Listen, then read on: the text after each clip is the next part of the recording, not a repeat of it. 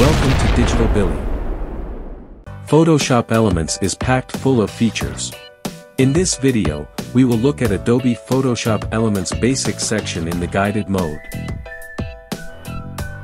We will cover all 11 of these basics features, which are brightness and contrast, correct skin tone, crop photo, levels, lighten and darken, move and scale object, object removal, resize your photo, rotate and straighten, sharpen, and vignette effect. To jump straight to a specific feature, see the timeline in the description below. Please hit like and subscribe, that helps a lot. Let's get started. Guided mode. Basics section. Brightness and contrast. You can simply click on Auto Fix. And you can see the results here. There is also the brightness slider, and the contrast slider, to make your own adjustments.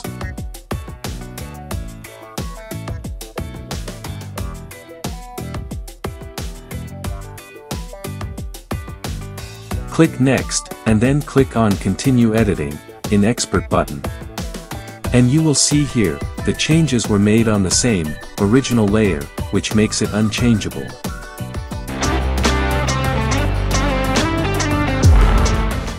Next is Guided. Basics.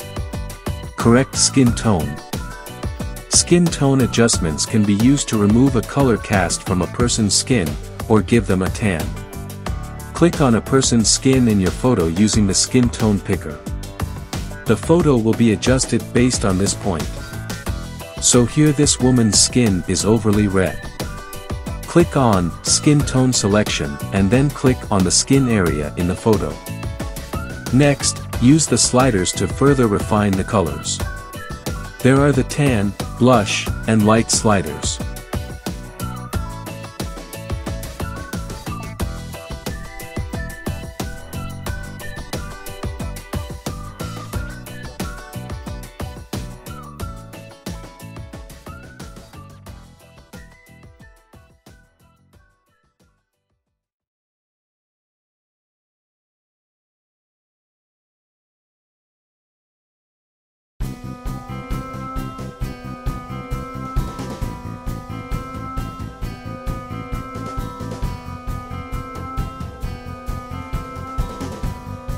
This result looks more natural. Click Next, click Edit in Expert, and note that the changes were made on only one layer.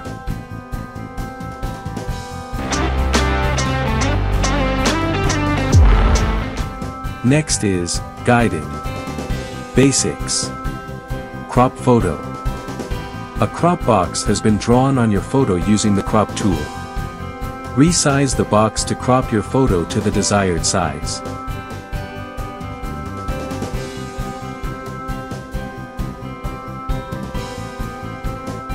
With crop size, you have these options shown here.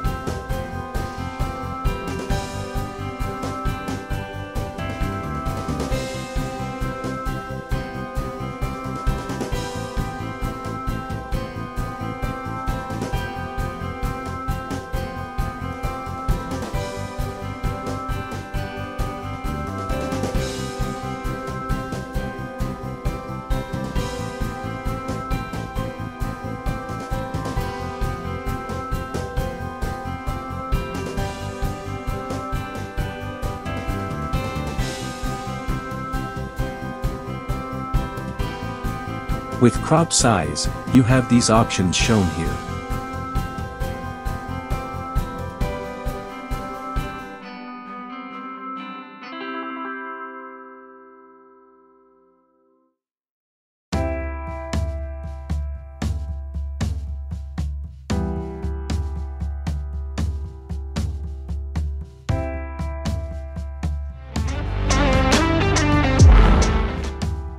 Next we have Guided, Basics, Levels. 1. Click Create Levels Adjustment to open the Levels dialog box. 2. To ensure that your image uses the full range of tonal values, drag the black slider to the right so that it is just below the leftmost point of the graph. Then drag the white slider to the left so that it is just below the rightmost point of the graph. 3. If your photo is too dark or too light, drag the middle, gray, slider to adjust the brightness. A new layer window pops up, and here is the Photoshop Levels window that you adjust as necessary.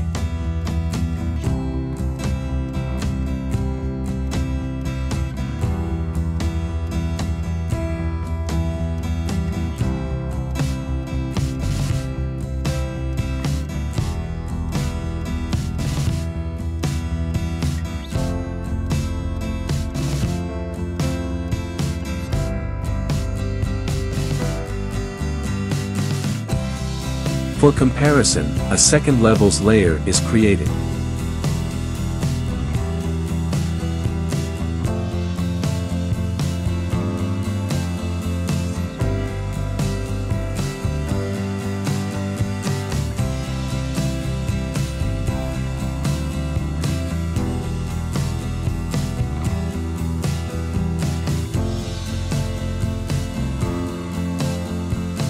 Then click the next arrow, and then select Edit in Expert mode.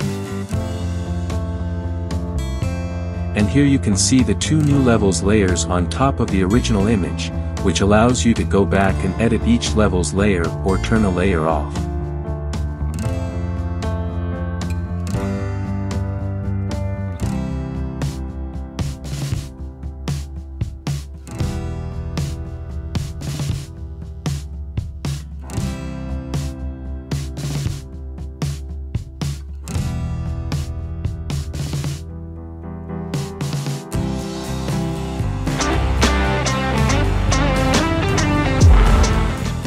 Next is the Guided, Basics, Lighten and Darken feature. Click Auto to apply a general fix to the photo's exposure.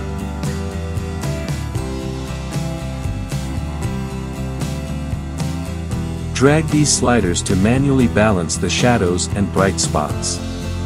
Shadows, highlights, and mid-tone sliders.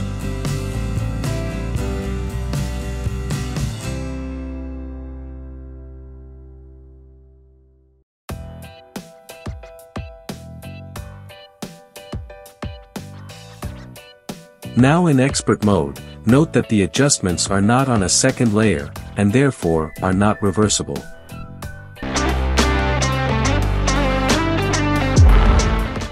Next we have Guided, Basics, Move and Scale Object feature. Easily select an object and change its position, size, and more.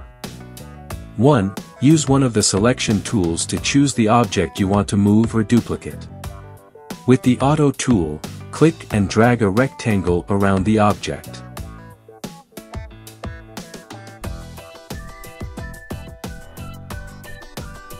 Use Add, Subtract mode to refine the selection. 2. Click the Move or Duplicate button and drag the selected object to desired position.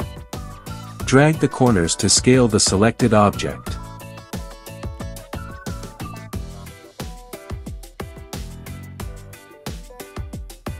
I can't figure out why this button is gray and won't work. Then I finally noticed that I am not clicking on the green checkmark first to finish the auto selection tool task.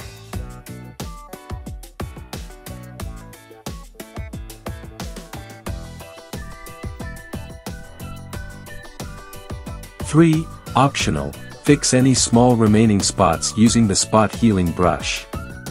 For best results, keep the brush size as small as possible.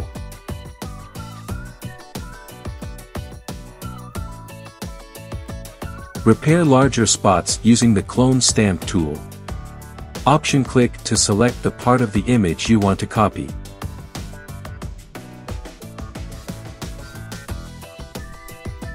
This Clone Stamp tool is also in the full version of Photoshop, and it is one of the most useful tools you can ever use with digital image editing. It's worth getting familiar with.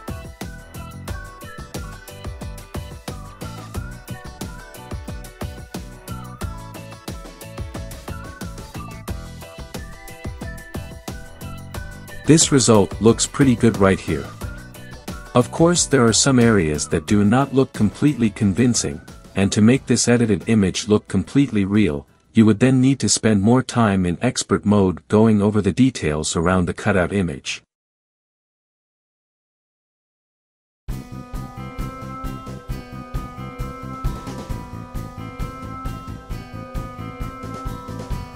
As you see here with the top layer, all of the editing we did was mashed onto the original image and put into one layer, which unfortunately cannot have any of the prior editing adjusted.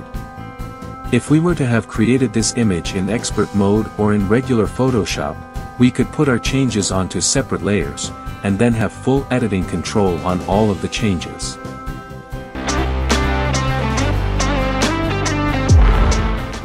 The next feature is object removal.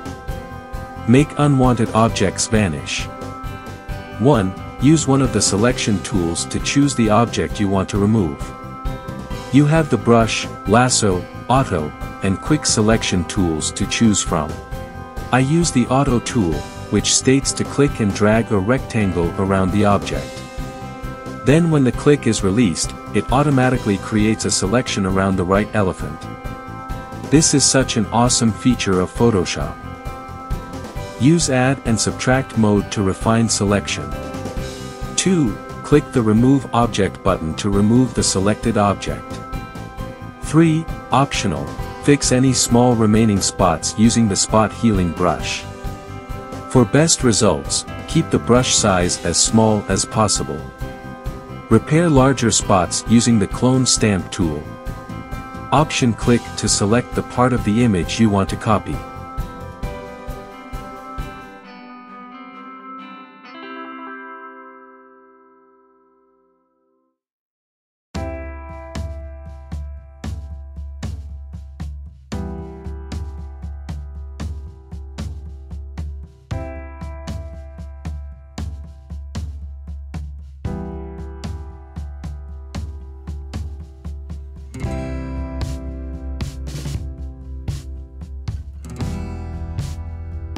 Then click Next, then continue editing in expert mode, and then note how the revisions are mashed together with the original image on one layer.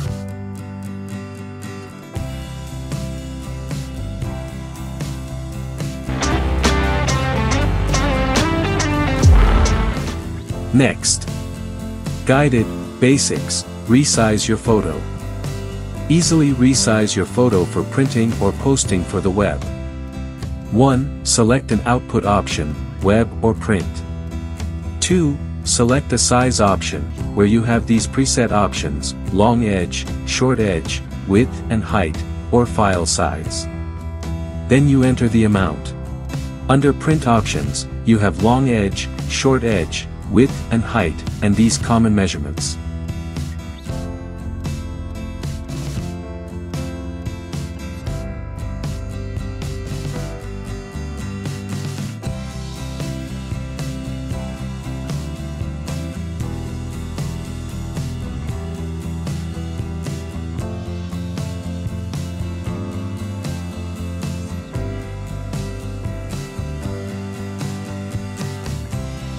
You have to do your own trial and error here to see what the different settings result in, such as how shrink to fit operates. When you go to Image, Resize, Image Size, you will see that the image size changes are also reflected here, and can be adjusted here as well.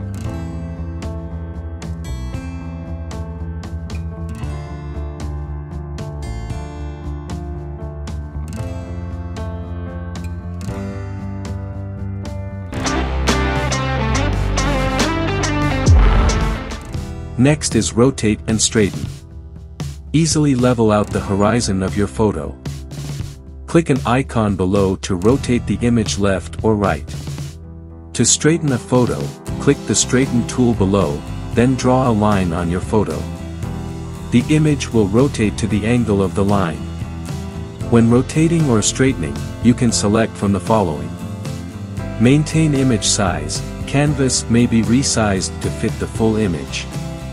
Maintain canvas size, image may be cropped to fit within canvas. And autofill edges, fill the edges after straightening the image.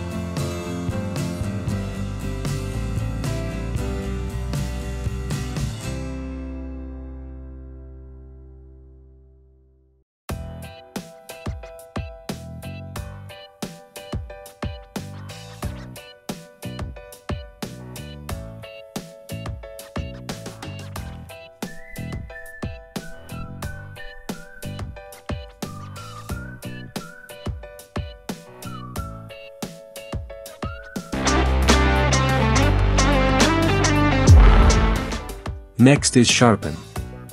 Make your photo crisp and crystal clear. Click Auto Fix to apply an overall sharpening effect. Use the slider below to manually apply sharpening.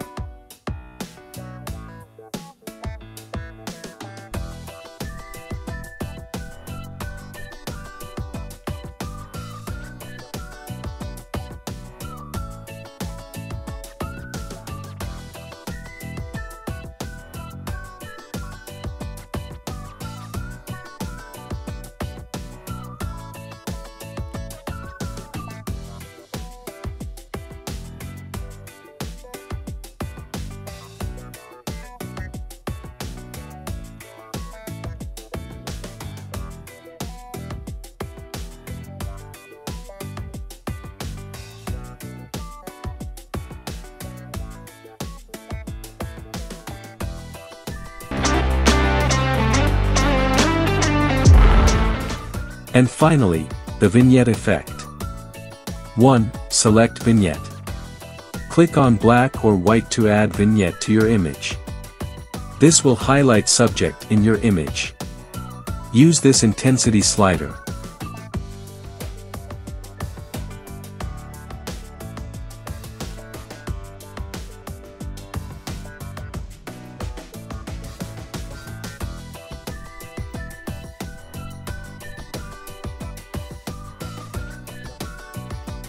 Two. Optional. Click to access sliders to make changes to the applied effect.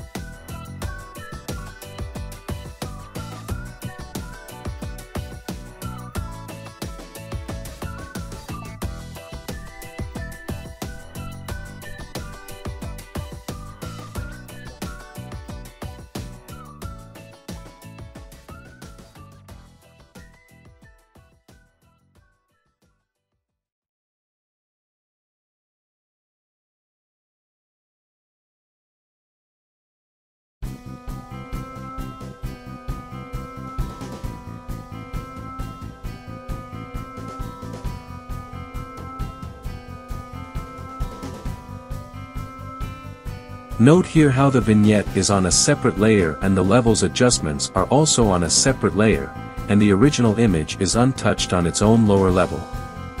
This allows you to have full control over editing this effect.